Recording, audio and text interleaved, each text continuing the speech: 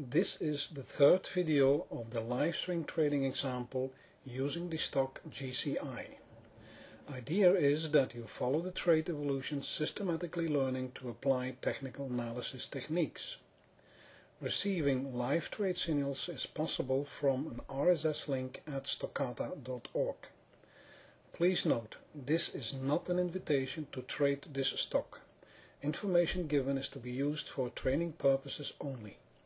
Stockata.org will not accept liability for any loss or damage which may arise directly or indirectly from use or reliance on this information.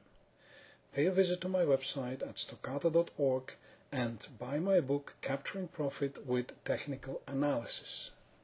Not much change on the daily chart, as we will see later on.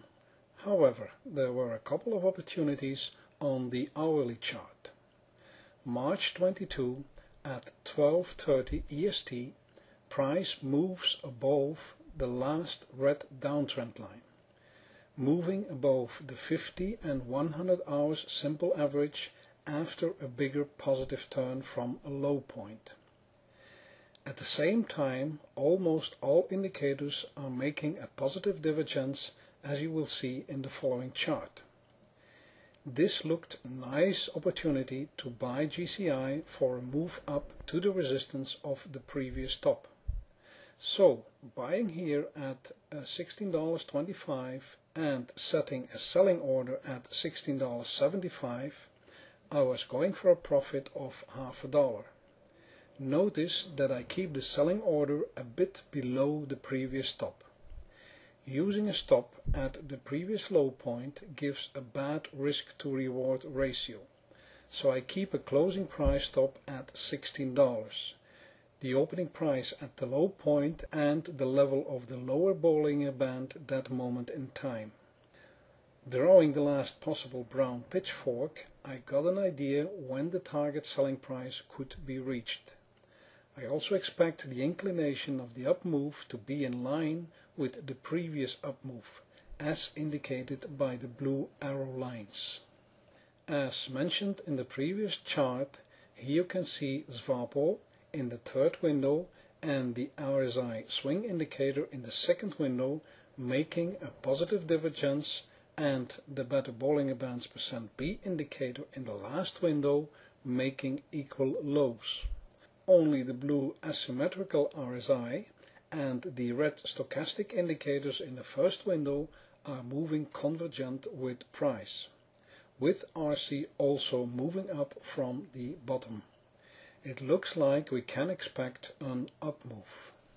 March 23 at 14:30 EST, price hits our selling target, just below the median line of the pitchfork. The trade is closed at $16.75 with a gain of $0.50 or a 3% profit.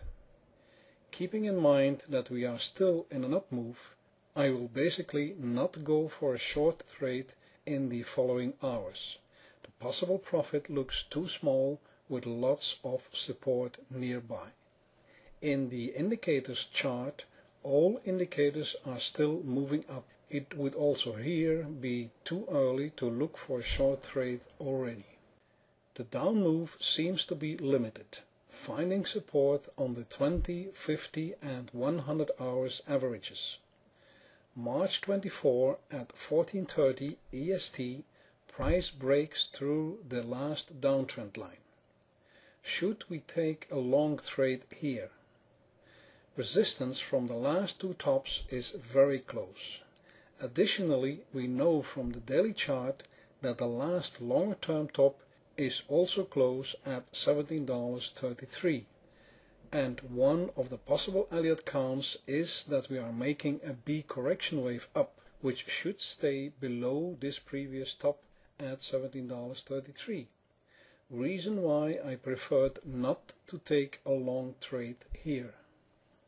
March 25 at 12:30 EST, after a small up move, price seems to be turning down again.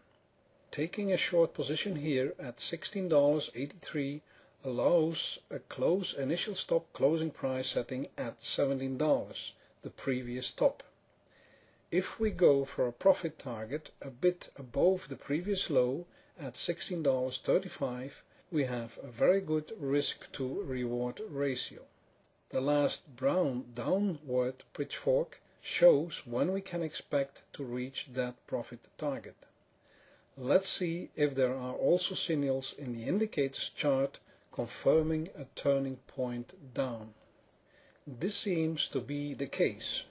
The blue asymmetrical RSI and RSI swing in the first and second window are showing negative divergences with price. Also, SWAPO in the third window will make a divergence when price keeps moving down now. The red slow stochastic in the first window is overbought and making a double top. We opened a short position at $16.83. We are lucky. March 26 at 12:30 EST, price hits a low of $16.33, exactly at the pitchfork median line crossing the price target. The position is closed at $16.35, a profit of 48 cents or 2.8%. Let's have a look at the weekly chart. On the weekly chart, price continues moving up and a new higher high for an alternate Elliott count is still possible. There are no signs of a reversal yet. All weekly indicators seem to be for now in agreement with a further up move scenario. In the daily chart, we are still above the medium-term uptrend line, but still below the previous top. If price turns down here, we have finished a correction wave B up and are going next for a wave C down below $13. It looks like next week will confirm most probably one or the other scenario. In the daily indicators chart, there is a negative divergence in the first and second window with the blue asymmetrical RSI and the RSI swing indicator, and the slow red stochastic is topping. This would point in the direction of a correction down. However, this is not the case for SWAPO and the Bollinger Bands %B indicators in the last two windows. Furthermore, there is also a hidden divergence between price and the asymmetrical RSI and the RSI swing indicators, which points in the direction of a continuation of the up move. Clearly, we want to wait for any action on the daily chart. With the update on March 23, we closed the previous short trade started March 22. I added also the two winning trades of this week, a total profit of almost 8% for now. This is the end of last week's overview swing trading the stock GCI. Idea is that you follow the trade evolution and that you systematically learn applying all technical analysis techniques. You can receive trade signals during the week via an RSS link at stockata.org. Tell your friends about these videos, and while visiting my website, order my book Capturing Profit with Technical Analysis. See you in the next video for more Swing Trading GCI.